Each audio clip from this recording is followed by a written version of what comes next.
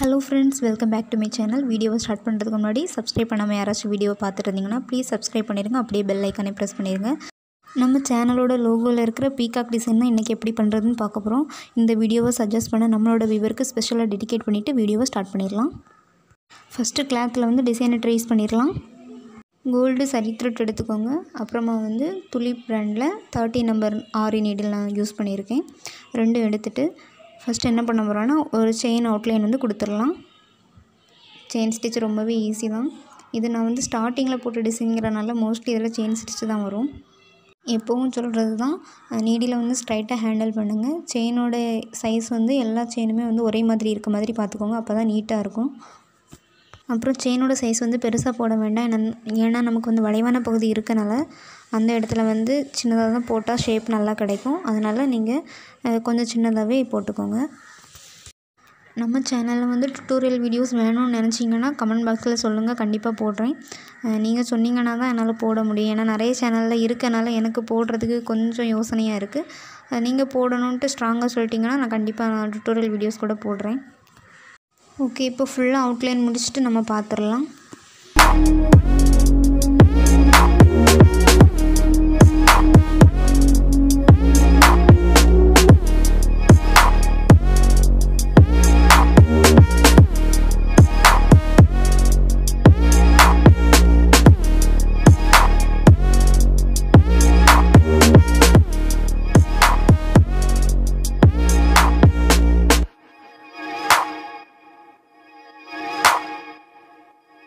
இப்போ அவுட்லைன் போட்டு முடிச்சிட்டோம். நெக்ஸ்ட் அந்த திலகம் ஷேப் மாதிரி இருக்குல்ல, அதுக்குள்ளே வந்து நம்ம ஃபில் பண்ணுறதை பார்க்கலாம். நான் வந்து கோல்டன் கலர் சுகர் பீட் எடுத்திருக்கேன். அதை வச்சு நம்ம ஸ்டிச் பண்ணிடலாம். நார்மல் ஸ்விங் த்ரெட் வச்சு தான் நம்ம நார்மலாக பீட்ஸு இந்த ஸ்டோன் செயின் எல்லாமே பண்ணுவோம். ஸோ அதே மெத்தட் தான் இங்கேயே நான் ஃபாலோ பண்ணியிருக்கேன். பீட் ஸ்டிச் போடும்போது எப்போவுமே 2 நம்பர் மேலே எடுத்துக்காதீங்க. அப்படி எடுத்திங்கன்னா நமக்கு ஷேப் ஒழுங்காக வந்து கிடைக்காது.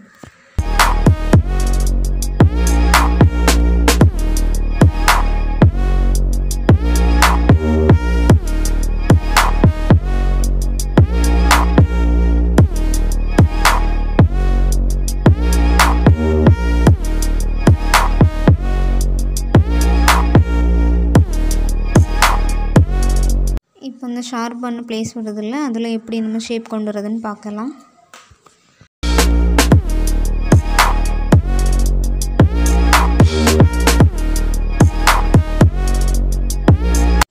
பாருங்கள், கரெக்டாக அந்த எட்ஜில் ஒரு பீடு ஸ்டிச் பண்ணிவிட்டு நெக்ஸ்ட்டு பீடு போடுறதுக்கு முன்னாடி ஒரு செயின் போடணும்.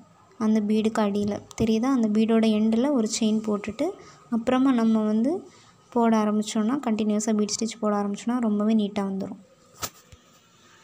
இப்போ இந்த பீட் லைன் முடிச்சுட்டு நெக்ஸ்ட் என்ன பண்ணலான்னு பார்த்துடலாம்.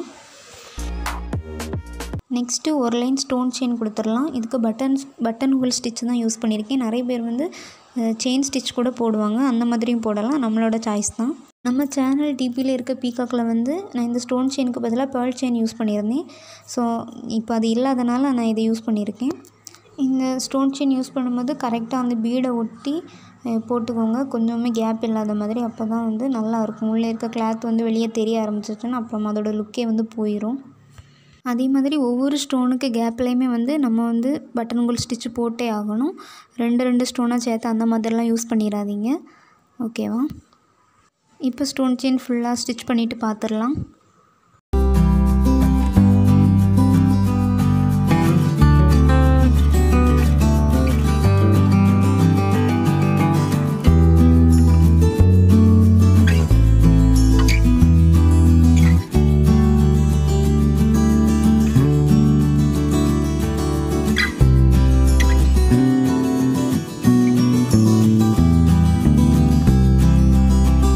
இப்போ ஸ்டோன் செயின் வந்து வச்சு முடிச்சிட்டோம். நெக்ஸ்ட்டு வந்து சில்க் த்ரெட் எடுத்திருக்கேன் லைட் ப்ளூ கலரில். நம்ம பீகாக்கோட ஹெட் போர்ஷனை வந்து ஃபில் பண்ணிடலாம். செயின் ஃபில்லிங் யூஸ் பண்ணி தான் பண்ண போகிறோம். இது வந்து ரொம்ப கவனமாக பண்ணும்போது, ஏன்னா வந்து கொஞ்சம் கேப் இருந்தாலும் ஒவ்வொரு செயின் லைனுக்கு இடையில கேப் இருக்கும்போது நல்லா இருக்காது. ஸோ ரொம்ப க்ளோஸ்டாக நீட்டாக பண்ணி முடிச்சிருங்க.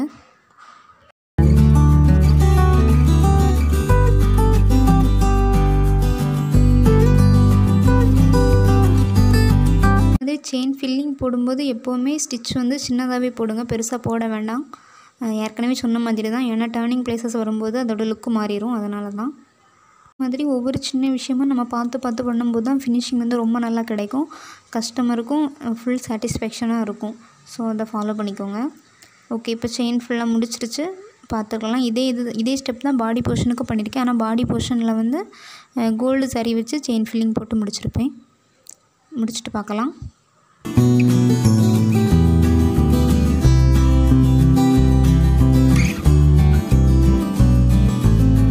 இப்போ செயின் ஃபில்லிங் முடிச்சிட்டோம். நெக்ஸ்ட்டு என்ன பண்ண போகிறோன்னா, பீகாக் ஹெட்டுக்கு மேலே வந்து 3 கொம்பு மாதிரி போட்டிருந்தோம்ல, அதுக்கு வந்து செயின் வித் பீடு வந்து யூஸ் பண்ண போகிறோம்.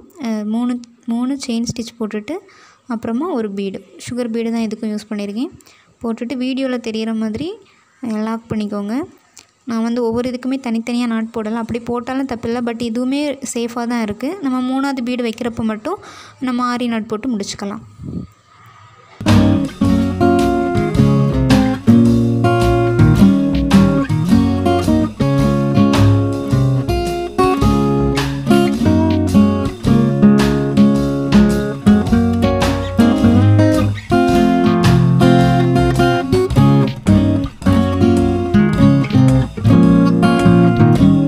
பார்க்கும்போது உங்களுக்கு ஒரு ஐடியா கிடச்சிருக்கும். நம்ம செயின் எடுக்கும்போது அவுட்லைன் போட்ட செயினுக்கு உள்ளே இருந்து தான் எடுக்கணும்.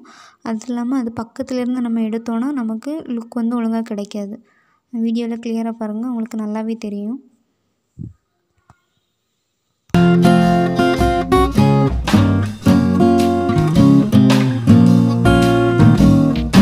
இப்போ நம்ம லாஸ்ட் பீடு போட போகிறோம் இல்லையா, இப்போ வந்து நம்ம ஆரி நாட் போட்டு முடிச்சுக்கலாம்.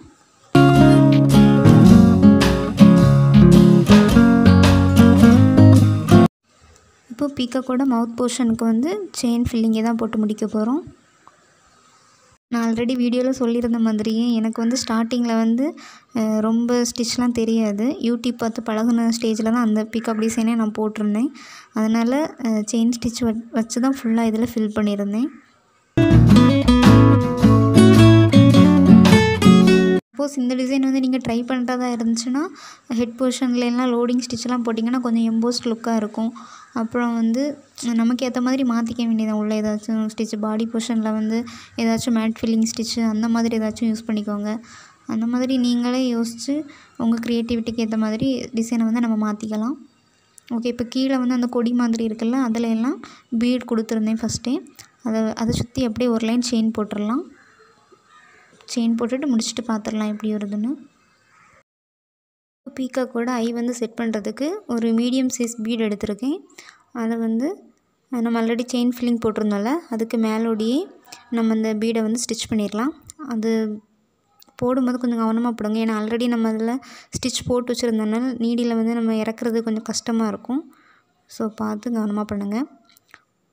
நீடில் இன்செர்ட் பண்ணும்போது ஒன்றும் தெரியாது, ஆனால் மேலே எடுக்கும்போது நூலில் சிக்கிராமல் பார்த்து மெதுவாக எடுத்துக்கோங்க. ஓகே, இப்போ ஐ போர்ஷன் முடிஞ்சிருச்சு. இப்போ லெஃப்ட் சைடில் வந்து நம்ம 6 லீஃப் மாதிரி போட்டிருந்தோம் இல்லையா, அதில் வந்து ஃபில் பண்ணிடலாம். பட்டன்ஹோல் ஸ்டிச் தான் யூஸ் பண்ணியிருக்கு. இந்த ஸ்டிச் போடும்போது மேலே ஸ்டிச் போட்டுட்டு நம்ம திருப்பி அதை ரிட்டன் எடுக்கும்போது கீழே வந்து லாக் போட்டு இன்னொரு லாக் போடுவோம். அதை வந்து நம்ம ஸ்பேஸுக்கு ஏற்ற மாதிரி நம்ம அட்ஜஸ்ட் பண்ணிக்கணும். இப்போ ஸ்பேஸ் ரொம்ப கம்மியாக இருந்துச்சுன்னா எக்ஸ்ட்ரா லாக் வந்து போட வேண்டாம், அதை அப்படியே ரொட்டேட் பண்ணி எடுத்துக்கோங்க. இதே மாதிரி ஒரு சைடு ஃபுல்லாக கம்ப்ளீட் பண்ணிவிட்டு லீஃபோட இன்னொரு சைடு நம்ம கம்ப்ளீட் பண்ணணும். பண்ணிவிட்டு இடையில வந்து ஸ்பேஸ் இருக்கும்ல, அதில் வந்து நம்ம பீடை போட்டு ஃபில் பண்ணிடலாம்.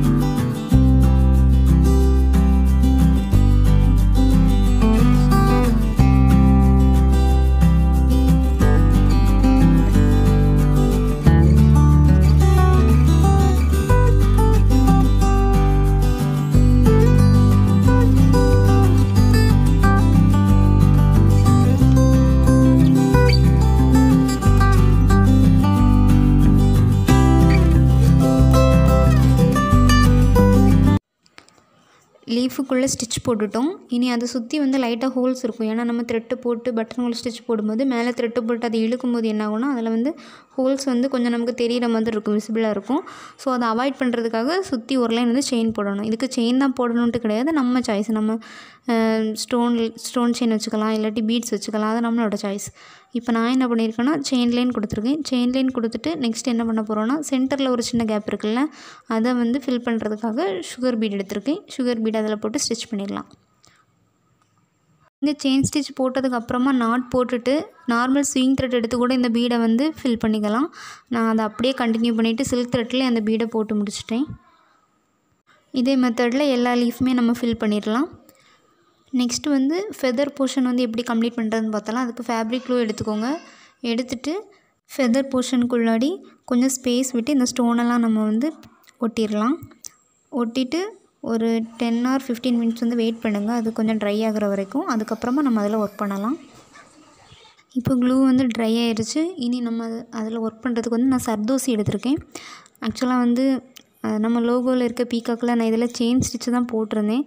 ஸோ இதில் கொஞ்சம் டிஃப்ரெண்ட்டாக ஏதாச்சும் போடலான்னு சொல்லிவிட்டு சரி சர்தோசி இது வரைக்கும் நம்ம வீடியோஸில் நான் யூஸ் பண்ணதே கிடையாது, அதனால் நான் இதில் ஜஸ்ட்டு சும்மா ட்ரை பண்ணலான்னு போட்டிருக்கேன். நான் வந்து கற்றுக்கிட்டது வரைக்கும் எல்லா ஸ்டிச்சை விடையும் எனக்கு கஷ்டமாக இருந்துச்சு இந்த சர்தோசி தான். மற்ற ஸ்டிச்லாம் கூட கொஞ்சம் ஓரளவுக்கு சீக்கிரமே வந்துடுச்சு. ஆனால் இந்த சர்தோசி வந்து போடுறதுக்கு எனக்கு ரொம்பவே டைம் எடுத்துச்சு. சர்தோசி யூஸ் பண்ணுறதுக்கு கூட தனியாக நீடில் இருக்குது. அதிலெல்லாம் நான் இது வரைக்கும் ப்ராக்டிஸே பண்ணதில்லை. அந்த இதுனால் நம்ம வந்து சின்ன சின்ன பீஸாக கட் பண்ணாமல் கொஞ்சம் லென்த்தாக பீஸ் கட் பண்ணி ஒரேடியாக நம்ம ஸ்டிச் போட்டுக்கலாம்.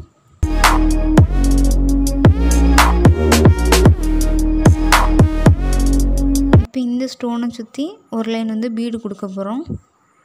ஸ்டோனோட டாப் சைடில் ஷார்ப்பாக இருக்கு இல்லையா, அதிலேருந்து நம்ம கரெக்டாக ஆரம்பிக்கணும் பீடு வைக்கிறதுக்கு. வச்சுட்டு ஃபினிஷிங் கொண்டு வரும்போது எப்படி கொண்டு வரோன்னு பாருங்கள். வீடியோ பார்க்கும்போதே உங்களுக்கு ஒரு நல்ல ஐடியா கிடச்சிரும்.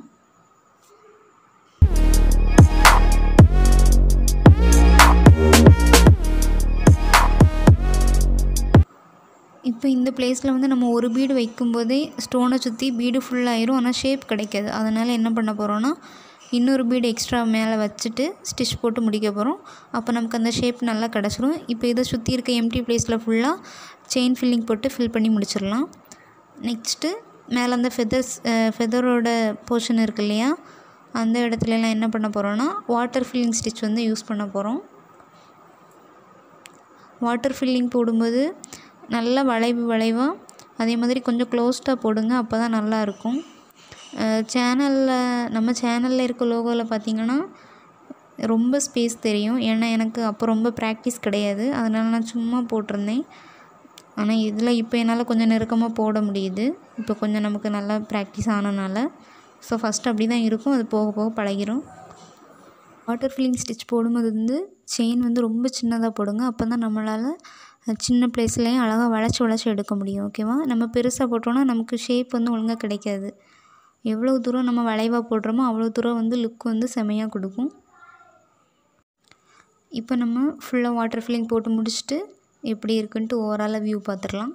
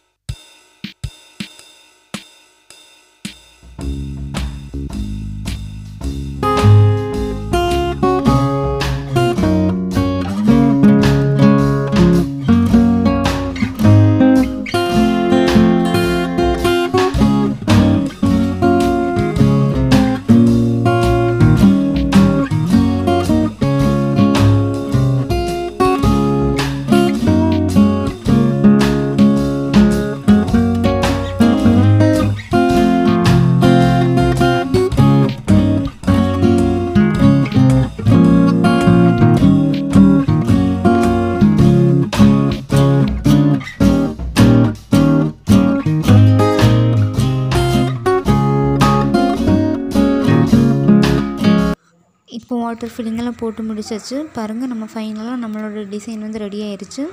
ஸோ ஃப்ரெண்ட்ஸ், அவ்வளோதான். இந்த வீடியோ பிடிச்சிருந்தா லைக் பண்ணுங்கள், ஷேர் பண்ணுங்கள், கமெண்ட் பண்ணுங்கள். மறக்காமல் நம்ம சேனலை சப்ஸ்கிரைப் பண்ணிடுங்க. தேங்க்ஸ் ஃபார் வாட்சிங் கைஸ். நெக்ஸ்ட் வீடியோவில் மீட் பண்ணலாம். பாய்.